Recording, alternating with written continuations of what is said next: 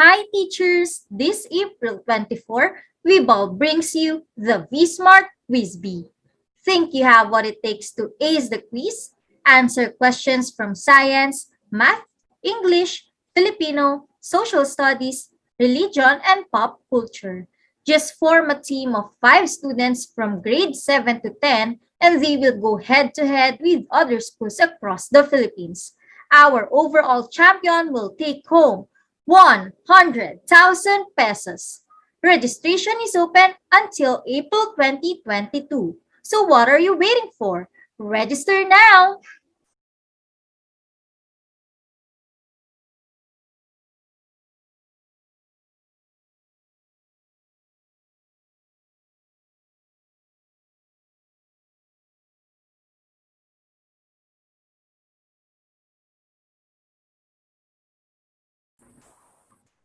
Good day, Kavibal, and welcome to our Facebook Live or YouTube webinar series. For the discussion today, the topic will be on classroom management for blended hybrid learning setup. Before we begin, take note of the following reminders. Make sure you are registered to the webinar to have your e-certificate of participation. Visit certificate.vibalgroup.com or your eTour accounts to generate your proof of attendance. Share the video using hashtag LearnAs1PH as our official hashtag to all our Vibao webinars. Experience learning, ka-Vibao! And now, to proceed with our webinar this afternoon, it is my pleasure to introduce to you our distinguished speaker today. Leonilo Basas Capulso is a multi-award-winning Filipino master teacher, speaker, and researcher from Pampanga, Philippines. Leonilo is a Dangal ng Bayad Award-winning educator. He is also the recipient of Asian Achiever Award, Gawad Pat National Award, Outstanding Research Advocate of the Philippines Award, and Most Outstanding Teacher Award. As a research advocate, it has been his advocacy to promote the culture of research by developing school-based research and management in the region. He has initiated research capacity building for new researchers in the government and private schools. His network with other international organizations became a bridge in hosting international research conferences in the Singapore, Bangkok, Philippines, and Vietnam. His love for the less fortunate moved him to conduct studies and advocacies for community development in the depressed areas and initiated literary and faith program to select children of Macabebe, Pampanga. As an educational leader, he has written contextualized curriculum modules for values education for junior high school and written assessment and evaluation tool for the senior high school in the Department of Education. He holds a bachelor's degree in education BSED, major in religious education, and master in religious studies MRS Catholics cum laude in Don Bosco Center of Studies, Parañaque City. He took a Master of Arts in Education in the La Salle University das Marinas. He received 2 honorary doctorate in philosophy institution in Brazil and is preparing for his final defense on emerging model on promoting and enhancing research productivity in basic education for his Doctor of Philosophy Educational Management at the University of the Assumption, San Fernando, Pampanga. Currently, he is a part-time professor at Urdaneta City University and a research consultant at Orado Global Schools, Colorado, USA. Ladies and gentlemen, let us all welcome Dr. Leonilo Capulso.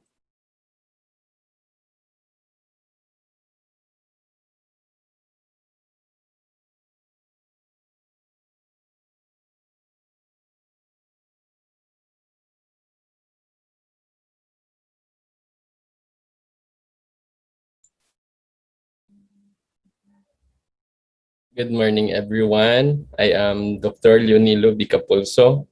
I am a researcher from Colorado Global School, Colorado, USA, and a part-time teacher in Urdaneta City University in Urdaneta, Pangasinan.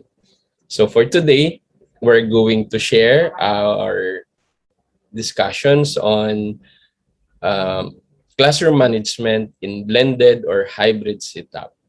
So allow me to share my screen. So I hope this is visible already. So once again, good morning mga kabibal. Thank you to Bibal Publications for always giving us this platform to share insights on empowering and capacitating teachers and students, or students preparing to become teachers and school leaders in our country. So once again, we will be discussing about classroom management for blended learning setup. So for today, these are some of our objectives or the things we need to do. We're going to discuss important concepts and strategies on blended learning, explain strategies to maximize the use of technology in incorporating it in our blended learning setup, discuss the concepts of digital detox and its importance as we try to continue our hybrid and blended learning classroom in order to strike the balance in using our technology and our personal life. Explain the context of digital detox according to research studies and how it affects teachers and students in hybrid and blended learning classroom, and demonstrate how to apply the digital detox as students, parents, and educators, and those who are listening for us today. So we know that COVID-19 is one of the very essential factor in the rise or in the advent of digital classroom or blended learning classroom. From our face-to-face mechanism to online or home-based learning, although gradually we are now going back to our face-to-face classroom, but we could not set aside the importance of hybrid and digital classroom because of because of the threats of COVID-19. Technology indeed is changing the dynamics of our educational system, especially the relationship between teachers and students, and also with other educational stakeholders. Bishop Abilio David of the Diocese of Caloocan and a bishop from Pampanga once posted in his Facebook account, which says, they said no phone inside the classroom or inside the school, but today the school is inside the phone. So for the last 2 years, this has become a reality or a daily event among our students, if not majority of our students. Andrew Kim says that educators and school administrators should reshape educational spaces in providing a better learning experience to support educational evolution. That is why we would like to commend this initiative of Bibal Publication and other school leaders, other institutions who tried to really reshape, recalibrate the educational setup, the classroom from face-to-face to a digital classroom or a combination of both in order to support the evolution of education. I remember once at the onset of the pandemic, one regional director in the Department of Education said that despite of the pandemic, education should continue to provide a quality learning experience to students. Before, technology is used only as alternative to conventional tools such as transparencies for overhead projectors, handouts, books, or pens.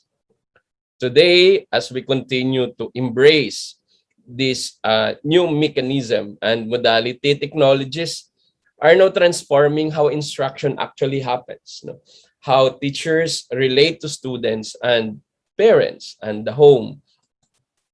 Teachers will use technology to replace old models of standardized rote learning and creating more personalized, self-directed experiences for students.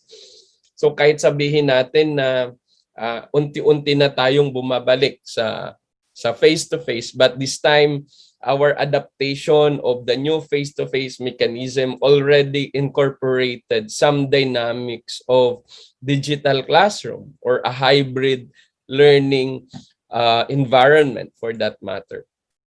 The challenge to us, therefore, as school leaders, as teachers, as educators, is that as learning is becoming virtual, the virtual activities is actually becoming more physical. There is now the meeting of the virtual and physical reality. So for our students, in order for them not to feel strange with the digital classroom, as some would still prefer a digital classroom or online classroom, students should really feel the presence of their teachers and facilitators in front of the screen. So it becomes more personal. It becomes more relational. One speaker once said that when you are looking at your screen, you imagine as if your students are in front of you. So do not just go straight to your lesson. What you're gonna do is to exchange pleasantries, no?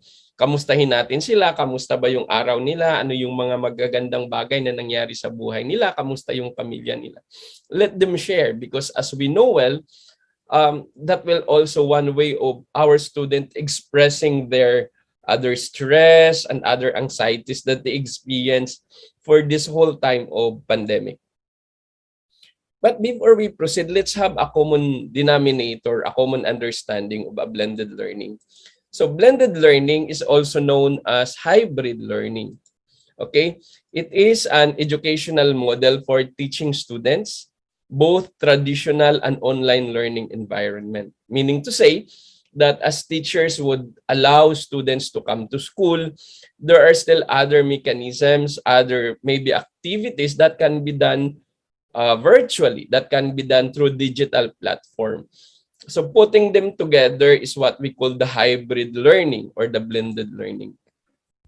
Used by schools and universities in the onset of the pandemic. So sabi ko nga kanina, dito talaga natin nakita yung pag-usbong ng blended learning classroom nung pumutok yung pandemya. But as we later on realize it will become endemic, just like other virus for that matter. And they said that COVID-19 is there to stay, so we got to learn to live with it. But this time we are becoming more protective. So a blended learning will not only be used during this time of pandemic. Okay. But we have to realize that blended learning is not new, okay?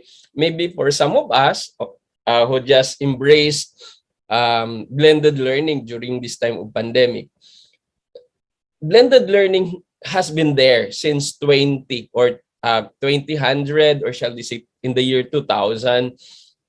And it was noted that online education industry in the early 2000 raised actually to 900%. Meaning mas marami nang gumamit ng mga online mechanism pagbukas ng year 2000.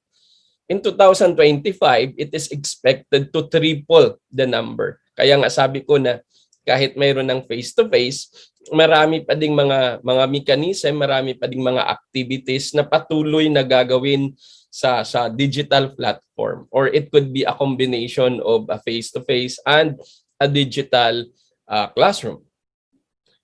And as mentioned, blended learning is also here to stay. Both teachers and students therefore need to embrace this kind of model. Hindi na talaga natin ito maiiwasan. Nandiyan na siya palagi.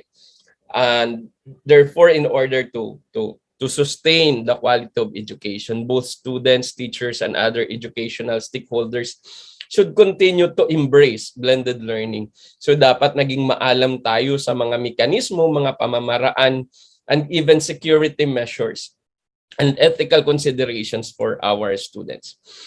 Pero ang tanong natin, what really is the benefit of blended learning as people now are started to shift to face-to-face? Some of the benefits for teachers of blended learning is that it creates or provides additional educational tools. Meaning, the blended learning supports new ways of instruction. Kung dati, naalala ko nung ako ay nagpe-prepare pa lang sa pagiging guro, no? Yung dala-dala lang natin palagi noon, Manila paper, cartolina, and then later on, gradually, we introduced the use of overhead projector, and now the internet. And we know that in the internet, there are also online elements. So it provided teachers more tools in presenting the lesson, in facilitating the lesson. Kaya nga sabi nila, kung may isa pa din na nagbago sa sistema ng education during the digital classroom is that in online classroom, teachers become more a facilitator than the source of information dahil maalam na ngayon yung mga estudyante. But the work of the teachers, the role of teachers is really to facilitate, to help a student identify which information that they got from the internet are real and which are fake news. Okay, so teachers can now use gamification, videos, and interactive applications. I know that some of you had been applying this, even the basic education, the Department of Education and Higher Education have all this initiative. Many schools have learning management systems, okay, where all of these things are incorporated. So kahit na sabihin na natin na face-to-face na, yung ating LMS ay dapat nandun pa din because that would ensure us system, quality, and later on our way of checking and assessing and reflecting our own practices. Sabi nga, this is a new way to engage students, and not only students, no, also parents. What else? More efficient grading. Dati mano-mano, ngayon even if you have, for example, LMS or an ordinary Microsoft Excel can provide us a more efficient grading system. So online evaluation provides accurate and fast results. Alam natin na ang paraan natin sa pagsukat ng competencies ng mga students, if our students are actually learning, is by trying to assess their performance. May it be formative or other way of evaluation for that matter, or summative, no? And the fast test, we could give feedback to our students as to their performance, the better, because students would be able to assess in what area, in what competencies they are doing well, and in what areas they need to really give more time and effort. This provides a venue for faster feedback mechanism on students' competencies, as I mentioned. Okay, personalized support. So blended learning model allows teachers to mix and match tools responding to the needs of their classroom. So nagkakaroon tuloy ng contextualized classroom because of hybrid digital and online classroom coupled with the face-to-face classroom. Ang ating mga guro ay nagkakaroon na ng creativity, nagkakaroon na ng venue, ng platform to integrate which of those tools are applicable to their students. Kaya nga nagiging contextualized learning. At isa sa mga model na maganda nating gamitin as we prepare our lesson is the Assure model. Why? In the Assure model, what we did is actually first to assess our students' learning style. So alam natin kung ano yung mga talents na mga learning styles ng mga estudyante natin. Tapos tatapatan natin yan ng mga learning activities. And si teacher naman, yung kanyang mga learning activities is also a combination of those provided online by different applications, games, and activities, and those that can only be adapted in the classroom based on students' social status and students' capacity. Okay? Lalong-lalo na kapag pinag-uusapan natin yung online mechanism, yung kanilang internet connection. Students learn online and face-to-face follow-up in the classroom. Ano naman yung mga benefits ng blended learning sa ating mga estudyante? Okay. Isa sa mga naging problema ng mga guro, no, ay before I resigned in the department in October of this year, of 2021, I mean, one of the challenges that teachers encountered during the online classroom is students have very minimal engagement. So, yung simpleng pag-like lang, nahihirapan sila. Yung if you try to, for example, open a discussion in a discussion board, minimal ang mga estudyante na sumasagot. So, teachers are trying to be creative. So, dahil marami silang nahihirapan doon sa online, nahihirapan sa internet, ang ginawa ni teacher, ginamit yung text, no, yung cellphone. So, aside from the module na binibigay na printed module, may mga follow-up activities pa si teacher na ginagamit niya yung text messaging para lang maipakita sa mga magulang at makapag-reach out sa mga estudyante. But for those who could afford, we know well that online platform, online classroom would increase engagement. Why? Sabi nga natin, maraming mga mekanismo na pwedeng magamit kagaya ng laro, ng applications where students actually enjoy. Alam naman natin yung mga estudyante kapag laro, lalong-lalo na sa cellphone, nakakagawa sila ng paraan na magkaroon ng load. So kapag nakikita nila na ang pag-aaral ay para lang siyang isang laro, hindi para paglaruan, kundi para i-enjoy na hindi siya talaga burden, it will actually induce or it will encourage engagement among our students. And research have proven this to be more effective. In a study conducted in the Center for Digital Education, 73% of educators testified that indeed blended learning increased the engagement of students into 73%. What else? It becomes more student-centered ang ating blended learning. So blended learning model is by design as student-centered. Bakit? Kasi yung mga activities na pinoprovide natin that we are providing in our blended classroom are basically based on the needs of students. Kung babalikan natin yung kanina, since you were able to identify the needs of your students, the learning styles of your students, all the activities now that you will be providing will be based on their needs, will be based on their learning styles.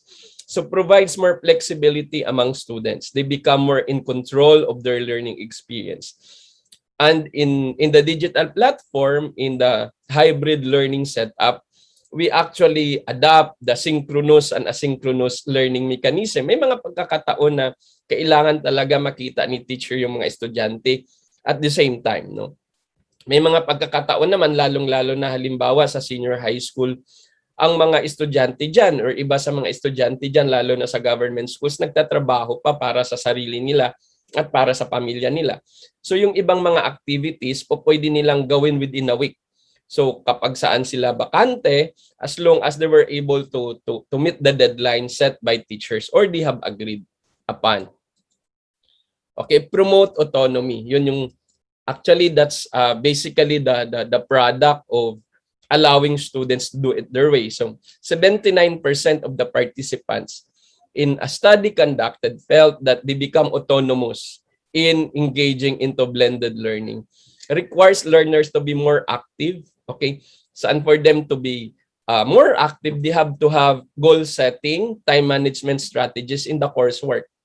Kagaya ng sinabi ko, dahil yung iba sa kanila ay nagtatrabaho, so dapat maalam sila na gumawa ng tamang schedule para sa sarili nila. So halimbawa, magtatrabaho sila ng ganitong oras, they would start, for example, from 7 to 12. So magpahinga lang sila ng konti. In the afternoon, they could do their online activities. Or, sorry, if they're doing that in the morning, they can do their activities in the evening at their most convenient time. It helps students develop critical thinking as well. Okay? Why? Because they are going to determine asan ba dito sa mga gagawin ko yung talagang kailangan. Asan dito yung mas mahalaga. So by doing this mental activity, you are actually helping students develop critical thinking. However, there are also disadvantages of the blended learning. We know that, okay? Initially, in the studies that I have conducted when I was preparing my modules, one of the downside of online learning is that, according to study, is not totally sustainable. Sometimes kasi medyo nagiging cause din siya ng students withdrawal. we will discuss that at the latter part. So, one of the disadvantages of blended learning for teachers is the lack of IT training. Lalong-lalo na nung nagsisimula pa lang yung online classroom, no, yung online class. So not all schools can provide. So I would like to again commend Vival Publication for providing opportunities. It provided different activities, seminars, capacity training to teachers and leaders in order to become adept and to adapt different modalities and different skills that they need in order to be more effective and efficient, particularly in incorporating their activities in the learning management system. Reduce supervision. Bakit? Dahil marami yung mga estudyante, for example, na nagkakaroon ng mga problema, hindi siya makater lahat ni teacher. So there's therefore a challenge for teacher to motivate students requiring more supervision. May mga estudyante dahil hindi nga sila matututukan, chances are ayaw na nila mag-participate. Yun yung sinasabi ko kaninang students sometimes have the tendency to withdraw.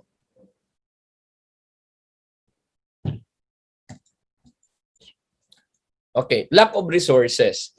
Blended learning requires right technology, equipment, and software. Some students don't have the access. Ito naman sa mga estudyante. Actually, ito yung isa sa mga malungkot na katotohanan. That is why the school and the division offices would provide variety of mechanism for students. Yung mga hindi afford yung digital classroom, mayroon namang noon printed modules. Yung iba ginawa pa siyang libro, okay? A module in a book form. So that students who don't have internet connection, they could still be provided the necessary information that they need. Yung iba naman, they were actually for example, other division, nagkakaroon sila ng mga TV-based instruction, radio-based instruction. So yung aside from their module, there are other complementary activities na pwede nilang gamitin. Then technology challenges. Meaning, ito yung binanggit ko na kanina, there's the low internet, software are down, and students cannot access the courses. Lalo-lalo na yung mga may LMS. So yung mga estudyante kung minsan hirap na hirap silang i-download yung mga activities or ipasa yung kanilang mga requirements. Kasi walang internet o kung minsan hindi naman nila ma-access yung mga activity. Unlike 'di ba sa face-to-face, isusulat lang ni teacher sa board, kaya nang kopyahin ng estudyante o kaya the teacher could just give a photocopy of the activity. Now, here are the tips. Ito naman yung mga tips. Ano naman yung mga pwede na gawin ni teacher at ng estudyante to maximize the benefit of blended learning? Okay, number 1, top different video conferencing tools like Zoom, MS Teams, or Google Hangouts to hold live lectures. It allows teachers to define time to student to join and explain concepts. Kagaya ng ginagawa natin ngayon, siguro by this time, halos lahat na ng mga teachers familiar na sila sa mga conferencing tools. And in the department, alam ko yung kalimitan na ginagamit ay yung MS Teams. Kasi alam ko license yun. Yung ako naman on my personal end, ang very comfortable, very accessible ay yung Zoom. Okay, kahit mga estudyante mas nadalian silang gumamit. But still it depends on the teacher, it depends on the school kung ano yung provided sa students. So basta lang tayong mga guro maalam tayo kung paano natin gamitin yung mga ganito. Okay? Next, use free apps. Okay, YouTube, Vimeo, etc. to upload videos for students to watch. In one class, for example, a teacher would use a flipped classroom mechanism. So alam naman natin kung ano yung flipped classroom. Sa flipped classroom, pwedeng si teacher mismo yung magtuturo, i-upload niya doon sa kanilang Google Classroom, for example, or doon sa LMS. Actually, pwede naman siyang gumamit ng mga recorded videos ng other teachers or resources as long as they are properly cited or permission has been given to use all this material. And there's a lot of free materials in the internet. But then again, as educators at teachers, dapat maalam lang tayo na yung mga content ng mga material that we are sharing with our students are actually according to the standards of the institution, of the department. Kasi mayroon diyang iba na medyo hindi naayos yung iba, kaya there has been circulations of some contents which are being shunned, being ridiculed because they are not properly reviewed and quality assured. Teachers can record themselves or students, or that can students can watch them during their free time, or as I mentioned po, pwede naman na gumamit si teacher ng mga recorded videos from other teachers, from other authors. Third, utilize classroom management system. Itong sinasabi ko kanina. Mayroon namang Google Classroom, may Canvas, and other LMS. Kung ang school nyo ay mayroon, Bibal Publication is also providing one in a very affordable cost. Allow teacher to send notes to class, set up classroom in an organized way. Pwede ka din gumawa doon ng discussion board, 'di ba? Sabi natin, kung minsan kasi students could find the digital classroom very cold, very impersonal. So to make it more personal for them, pwede ka nga mag-iwan ng discussion board o magtanong, nag-iwan ka ng tanong, and then students are graded depending on how they respond to the question and how they respond to one another. Okay? Another is provide learning model for collaboration. So may mga iba't ibang paraan. So kagaya, for example, when I was still in a senior high school, ang tinuturo ko ay practical research. Nung face-to-face pa, I would normally group students into 3 or 4 in a group. And then they will be the one to brainstorm their topic up to the completion of the research study. Nung nagkaroon na ng pandemya, medyo nahihirapan sila kasi nga bawal pa pumunta sa bahay ng kaklase. But there are different mechanisms online that they could use, okay, in order to exchange ideas. This is also one way of our student socialization para mabawasan yung kanilang boredom sa bahay. So, connected yung number 4 sa number 5. If you allow students to collaborate, you're actually allowing them to socialize with one another. Pwede silang mangangamusta, kamusta kayo, 'di ba? Maraming naging kaso ng depression, anxiety, yung withdrawal, yung iba nagpakamatay pa, kaya dapat maingat tayo pagdating dito. So by allowing socialization, we create chat channels for students to talk. So may mga pagkakataon na hindi naman natin kailangang maging stricto doon sa ating group chat. Only that we have to be very careful. Tingnan natin yung mga pinag-uusapan. Dapat critical pa din tayo na hindi siya na-abuse, walang mga malalaswa or abusive languages na ginagamit ng ating mga estudyante. Number 6, set up clear expectations. Dapat malinaw. Parang sa isang piloto, dapat alam mo kung saan ka papupunta para alam mo yung mga hindi pwede at yung mga pwede, just like the students. So, for students and for yourself and other members of the family. So, sa mga estudyante, for example, you could set up expectations as to the outputs, ano ba yung ini-expect mo na outputs, their behavior also.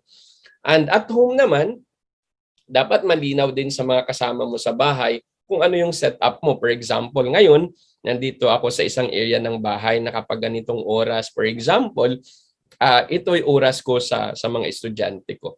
So yung mga ibang mga dapat gawin, we will do that after this time. So ganun din dapat sa mga estudyante. So dapat malinaw sa mga estudyante natin kung at this, for example, at this week, ano ba yung ine-expect natin sa kanila na dapat isubmit sa atin, what are the class expectations for student to pass. Okay.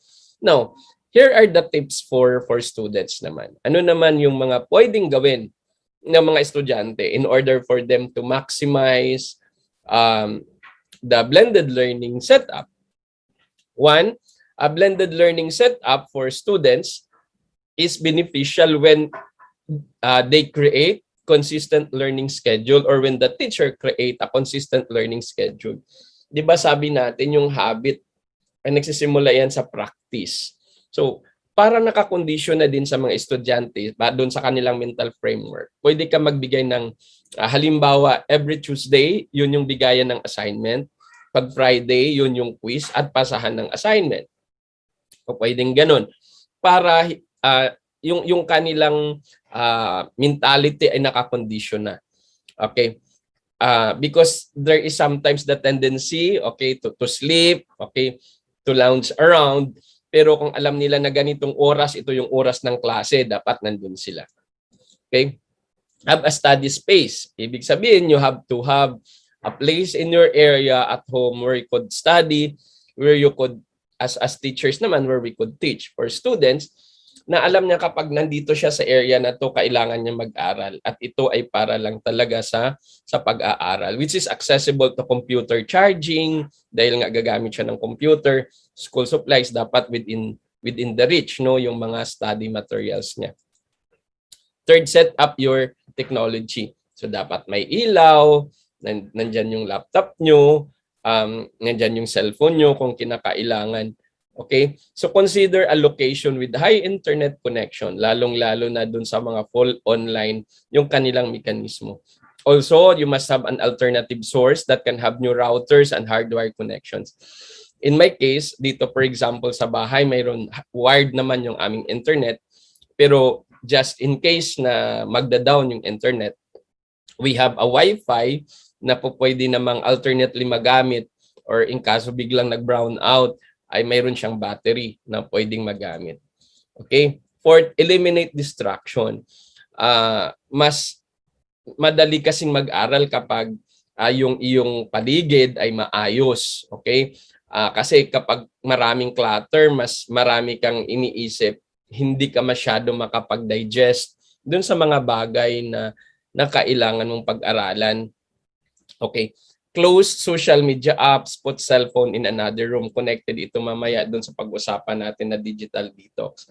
As much as we try to maximize our gadgets during online class, it depends naman kung ano yung ginagamit mo. Siyempre, pag ang ginagamit mo yung laptop, dapat nandyan yung laptop. Ang ginagamit mo ay tablet, dapat nandyan yung tablet. Kapag ang ginagamit mo ay cellphone, nandyan yung cellphone. Okay? Yung mga hindi mo ginagamit, yun munang iset aside. Because it could sometimes create a distraction from you. Okay? If address stress issue, totoo ito. Hindi natin kailangan siyang itsapwera. Totoo talagang may stress, totoong may depression, totoong may anxiety, totoong may withdrawal. Students would, ayoko na. Minsan yung nakakadurog ng puso, yung simula ng pandemya, yung nakikita mo yung mga estudyante na lalo-lalo ng mga bata umiiyak sa harap ng computer kasi unang-una hindi nila gamay, pangalawa nahihirapan silang mag-communicate dun sa teacher nila kasi naninibago sila. So even adult students. So if you think you are encountering some stress issue in your study, you really have to deal with that. Okay? And you could do it yourself. And you could also ask the help of professionals. Ganyan yung kahalagahan ng ating last topic, yung digital detox. Assess your stressors and respond to it effectively. So you have to assess kung kaya mo naman, bakit ba ako nasi-stress? Bakit ako nade-depress? Bakit ako na-anxious? Saan ba nanggagaling to? Dahil ba hindi ako nakakasagot ng tanong? Or dahil ba wala akong assignments? Or dahil wala akong internet? And then, as students or with the help of adults, you have to address this issue. Otherwise, it will affect your engagement. It will affect your performance in the class. Okay, so that's it. Now, let's proceed to the second part of our discussion. So, may it be online, may it be face-to-face, it's still important that education provides and facilitates critical thinking skills, or the 21st century skills that students need in order to live life during and after school. Okay? And that's basically the purpose of education. And these learning Skills are sometimes known as 4Cs. Okay? They are communication, critical thinking, creativity, and collaboration. Napansin yung mga to ay napasadahan na natin. But you know well that you are doing good as a teacher in a hybrid or blended learning if you are able to promote. These are the minimum actually. Critical thinking skills, no? Communication skills, critical thinking skills, creativity, and collaboration. Isa-isahin natin yan. And how are we supposed to promote communication, critical thinking, creativity, and collaboration in an online platform, in a digital platform, in a hybrid platform? So the 4Cs is actually known as the 21st century skills. These are essential skills for the future workplace. Alam naman natin na kaya sila nag-aaral para magkaroon ng sariling trabaho o gumawa ng magsimula ng sariling negosyo or for future studies. And for them to do whichever of that, students must be able to develop these 4 important essential skills. Skills required by an average individuals or students in the course of providing for themselves, for their family, and eventually for society. Number 1 is communication. So online learning, digital platform environment requires students to communicate effectively and clearly. Kaya dito napakahalaga din ang papel ng teacher. Okay, dapat malinaw na i-communicate ng teacher yung mga expectations from our students and also students' concerns. Students need to be responsible for clarifying expectations of the course. Sabi natin kanina that one way of trying to assess and quality assure that our students are learning are based on the assessments that we give to them. Okay? May it be through performance tasks or through a quiz or through an exam. But for students to meet these expectations, dapat malinaw muna sa kanila ano ba yung mga expectations. And these things should be communicated properly, both ways. No? Teacher to students, and students should also clarify things that he wants to be enlightened with from the teachers. So interactivity of online system requires a more fluid, flexible, and swift communication. So dapat ma-establish natin sa estudyante yung rapport as we continue our hybrid and blended learning. Dapat maramdaman niya na hindi threat yung ganitong setup. That this is actually mutually beneficial for students and teachers. Okay?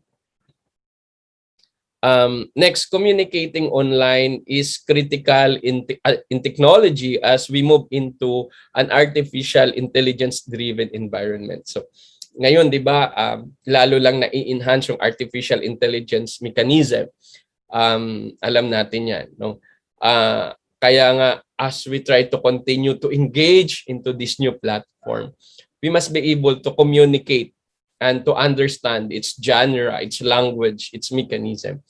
And that is why we continue to capacitate students and teachers so that dapat palaging bukas yung ating communication line.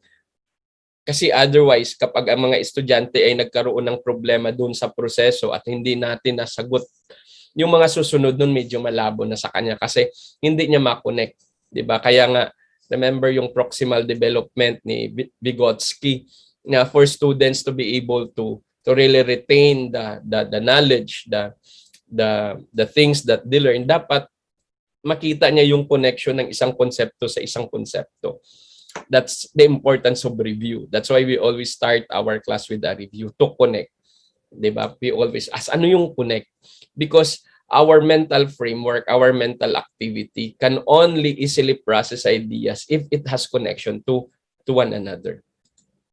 Critical thinking. Teachers ask students to adapt viewpoints different from their original thesis in order to teach them the function of bias in how they think about the world. So dito dapat maturuan ng mga guro yung mga estudyante to accept other ideas aside from their own. And also the teachers. Alam naman natin na yung mga guro ay hindi sa lahat ng pagkakataon ay tama. So dapat din maging bukas din yung guro kapag siya ay kinukorek ng estudyante. Marami ng mga estudyante who are very inquisitive. They can learn a lot of things through internet. So I think it's more on a mutual basis. So Teachers should empower students to embrace other point of view, to understand one's point of view. And the same thing, no, that teacher should also be open when students would like to present a different point of view. So that's critical thinking. Kaya pala. Okay? So that's why as we try to read our news feeds in the Facebook, wag natin kaagad paniwalaan as its face value. Marami diyan kasing fake news. Okay? Marami diyan ay edited na. So as critical thinkers, all we have to do is to go to the original source. Namaya dyan, yung mga video na pinapakita para siraan yung ibang tao, lalong-lalo na ngayong election, ay hindi pala yun yung kabuuan. Okay? So we must go back to the original source. And from there, we must be able to understand saan talaga nag-uugat yung ganitong issue. It's only when we are able to, sa law school nga, no, palaging sinasabi ng mga professor sa law school, do not only rely on digest. So kapag nagbabasa kayo ng mga kaso, wag lang dun sa digest. Basahin nyo yung kabuuan. Okay? Para alam nyo yung totoong pangyayari, ang totoong dahilan kung bakit ganito yung naging desisyon ng korte.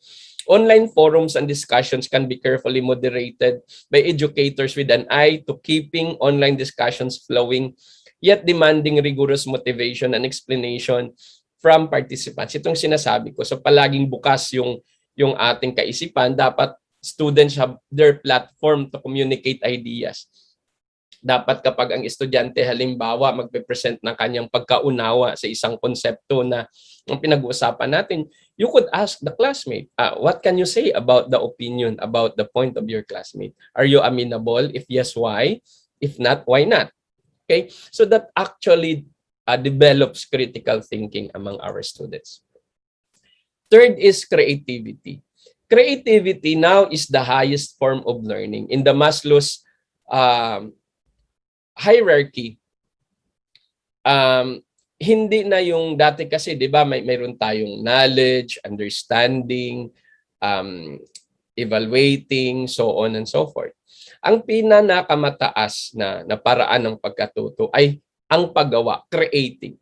Kapag ang estudyante ay nakagawa ng isang bagay na makakabuti sa sarili niya, sa lipunan, sa pamilya niya, because of what we taught inside and outside of the class, that is the highest form of learning. That's creativity. When they become innovative, when they are able to create inventions to better the world.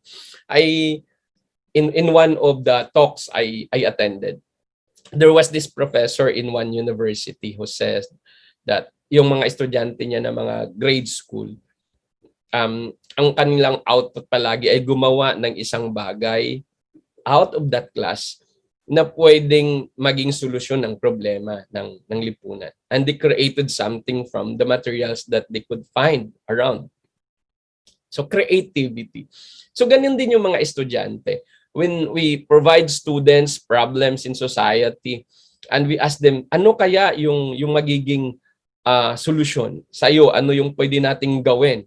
Okay, can you create a program? Kaya di ba yung drone, di ba? Nakikita natin kung paano yan na-develop.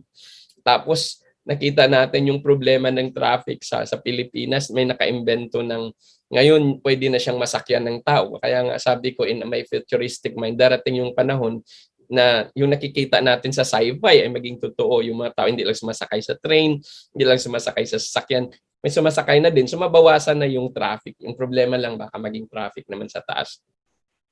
But that beside the point, no? So teachers should have a firm hand in developing true intellectual creativity in designing lessons. Kaya dapat magiging maalam talaga si teacher habang kinakrap niya yung lesson niya. The focus is not only on what students can find out, not only discovery, but what students can do out of that discovery in order to help society, to help himself, to help develop himself and his or her family. And lastly, collaboration. Kaya nga 'di ba sabi natin, man is a social animal, no? Is a gregarious being. Palagi gusto niya may kasama. Kaya kung minsan, if you want also to enhance engagement of student, provide them with group activities, collaborative activities, even in research, no? Even teachers, when I'm giving trainings, for example, to schools and universities, and there are newbies in the research world research circle, we normally ask them to collaborate with experienced researchers that will be their mentor. Ganun din sa mga estudyante. So you could ask them to group themselves, o pwede according to their learning styles, or pwede man magkaiba, no? Kasi halimbawa yung isa magaling sa drawing, yung isa magaling sa internet, sa technology, yung isa magaling magsulat. That could also be a collaboration. The cut and thrust of classroom discussion is missing in online classroom. The focus is fostering focus, responsible time management, and self-motivation. Yan yung mga naging challenge before. Therefore, the response is an online environment in which it is rich with cultural diversity. Na kahit magkaiba yung kanilang learning styles, they are still able to collaborate and create an output which is actually beneficial to all, beneficial to majority, not only to themselves. And I have last 15 minutes. I'm supposed to discuss one more topic after this, but titingnan natin kung hanggang saan tayo matatapos. We could have other time for that. Now, let's proceed with ito naman, mga tips of online teaching in the midst of pandemic. Yung iba nito ay pinag-usapan na natin, yung iba naman ay bago. So yung mga na-discuss na natin, hindi na natin siya i-elaborate masyado. So una, sabi natin, adapt asynchronous mindset. So sometimes yung stress ay dahil yung mga estudyante hindi makapag-join sa Zoom, sa Teams. So actually mayroong tension, biglang nag-brown out, walang internet. That is why another way of providing students way to learn is by adapting asynchronous. Kaya nga, yung iba ginagawa na yan. Mayroong asynchronous activity, may synchronous activity, or a hybrid activity, just like the classroom. Okay? So students contribute discussion or become proactive to start. Everyone contributes when they can. So walang masyadong pressure. Pero dapat malinaw sa kanila yung expectations. Okay? At dahil sabi ko nga may mga estudyante na nagtatrabaho, they will only contribute at their free time. Okay, don't overwhelm with your students. Don't overwhelm your students dahil alam naman natin kung gaano kadami yung mga activities ng students. So kung pwede mag-usap-usap yung mga teachers, halimbawa Monday, magbibigay yung teacher na ganito ng activities, Tuesday ganito. Wag naman sabay-sabay Tuesday, wag sabay-sabay Monday para naman hindi magka-information overload yung mga estudyante or lalong ma-stress. Isipin natin na hindi lang tayo yung teacher ng mga estudyante. So one way of doing that is to talk among teachers, among yourselves para maayos yung ganitong sistema. And that is where the school leader comes in. Do not panic.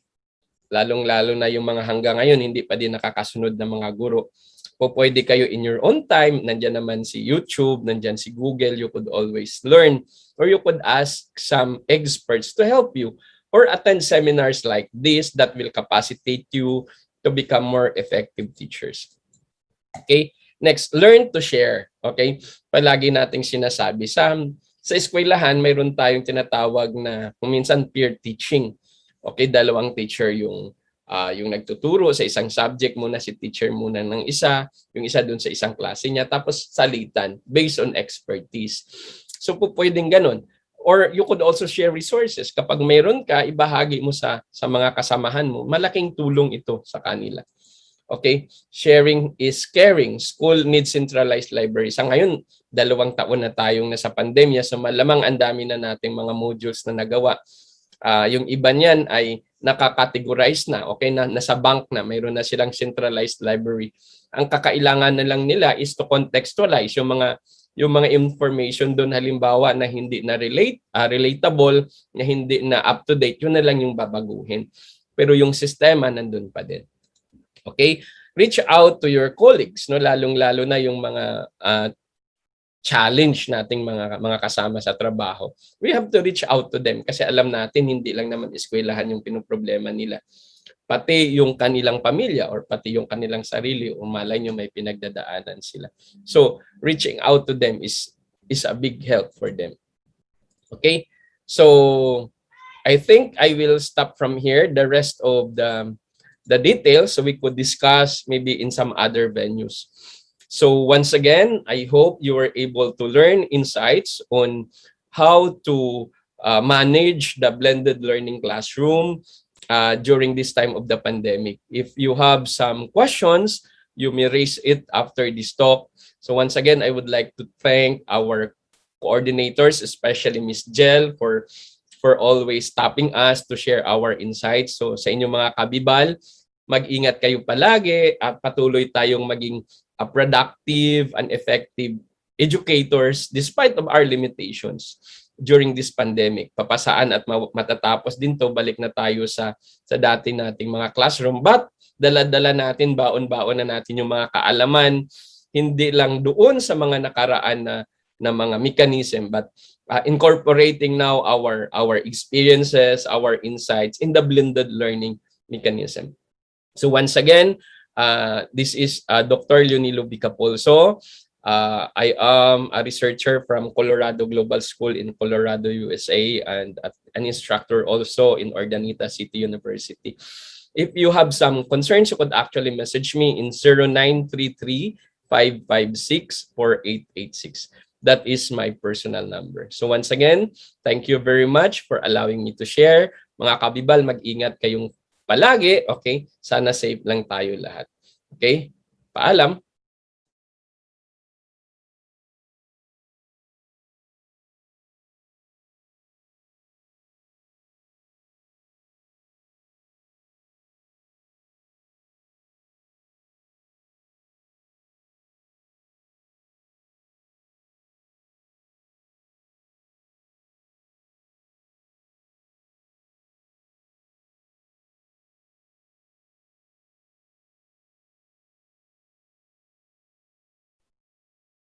There we have it. In behalf of Ibal Group Incorporated, I would like to thank our speaker for today for this indeed very timely and eye-opening learning session. It is an honor to have you with us today, sir. And to all our Kavibal viewers, all thanks to you for your continuous patronage to our daily learning session. Don't forget to register to get your e-certificate of participation. We also encourage you to subscribe and watch on our official Vival Facebook and YouTube channels. Also, create your accounts at eTuro. Muli, maraming salamat at magandang araw sa ating lahat.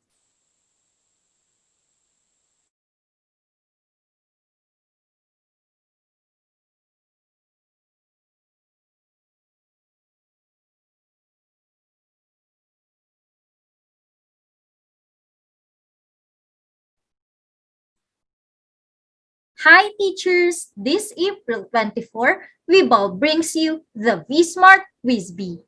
Think you have what it takes to ace the quiz?